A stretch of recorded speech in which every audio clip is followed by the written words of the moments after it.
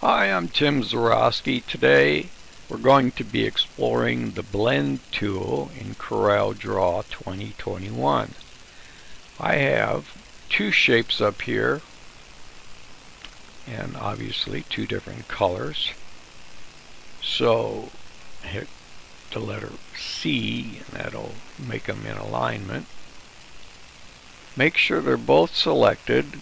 Go to Effects, Blend, and here you can select how many iterations or copies you want to blend the two images together. So let's go with 20 to start with so you can see how the effects of that and how jagged it's going to be. Make sure you have direct blend selected.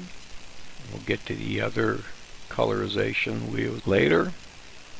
And with 20 iterations or 20 duplicates, we're going to hit apply, and you're going to see what that looks like. And that's not bad. If you look, it has sort of a jaggy edge. Maybe it's because that was a square to begin with. Let's undo that, and we'll copy this. We'll try this with a, here we go. And we're going to give this a different, we'll give it that same green. So double click. You see this little eyedropper? You can click on anything in on your screen there, and that turns it to that color. If you didn't know that, it's pretty cool. Alright, so C will align that for me, and again with 20, and the first one, the first color blend is direct blend selected. Hit apply,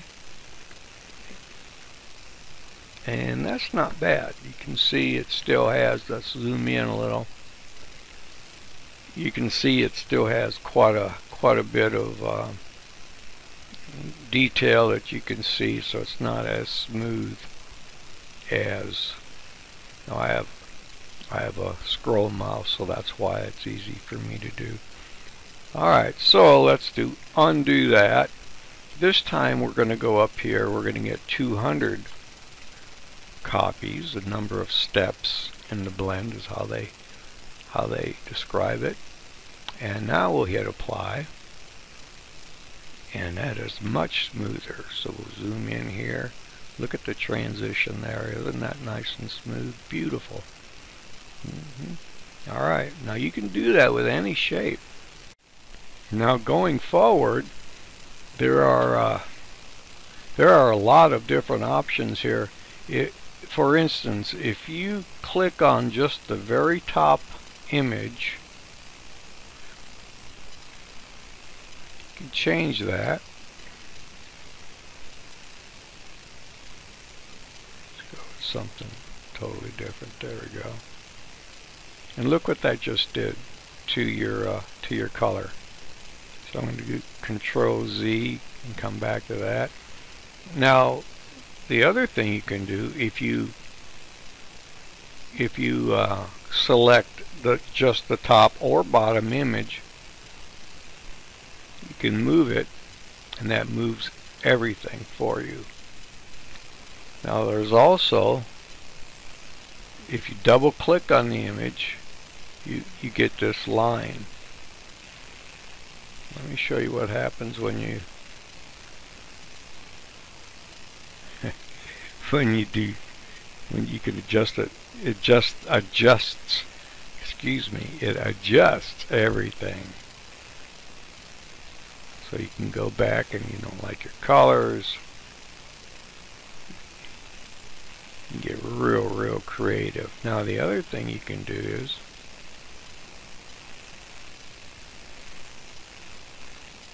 I'll get to it. There we go.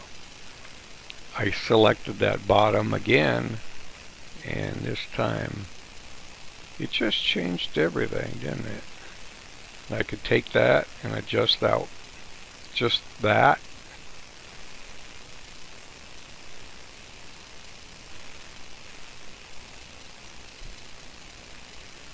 Try to select that.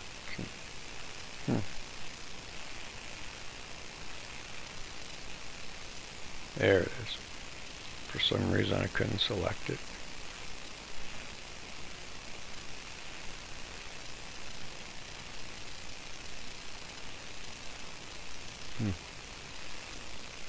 There it is. I think that's the one. So let's move it over here. Let's change the color.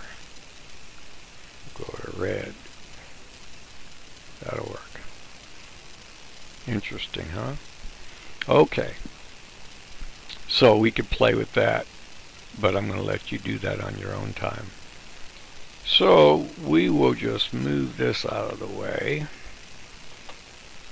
We'll go back to our, well, I guess we started with the circle, didn't we? So let's just do that. We'll duplicate that.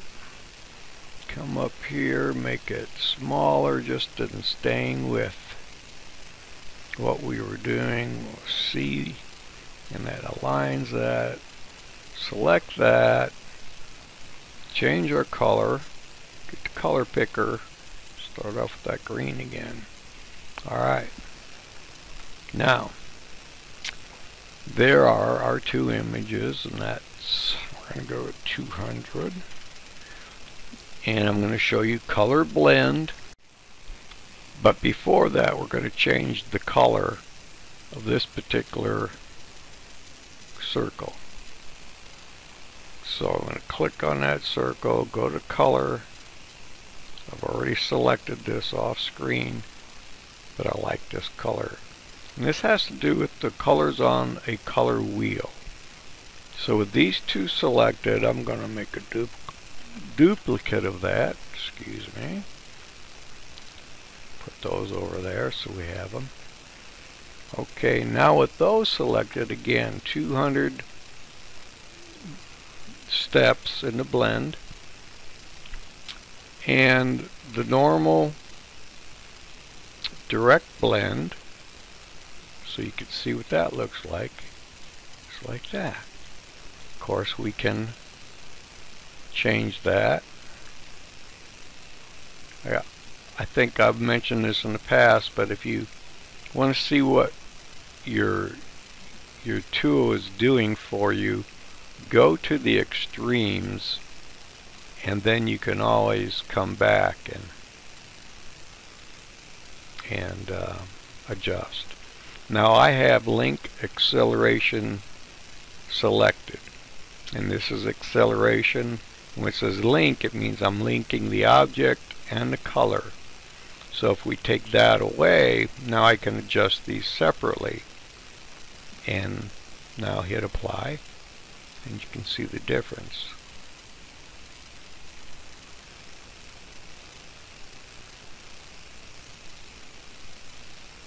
Okay. Alright. So I've got way too many there. I'm hitting Control Z. See, whoops, there we go. One too many, that's okay.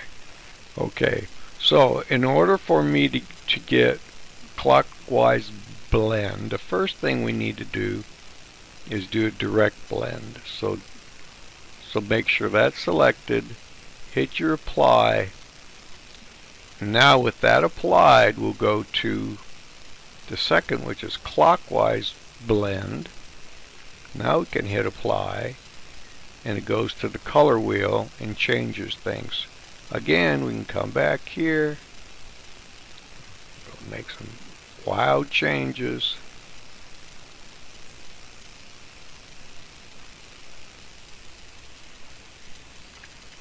Okay, now then the third, better back up some so you can see this. So the first one we do is color blend, direct blend. Apply that. Now we'll go to the third, which is counterclockwise blend, and that is on the color wheel, or color spectrum as they call it. So with that clicked, mind you, we've already done one. We did the direct blend. Now we're going to do this counterclockwise, and that's totally different. Totally different because it's going in reverse order of the last one. So we'll duplicate that. Come back to here, just so you can have a reference. Come back here and see the difference. Duplicate that. Come over and go back to direct. Alright, and that has changed. So there's a few different things for you to look at in the blend. So hope that helps. Thanks for watching. Have a great day.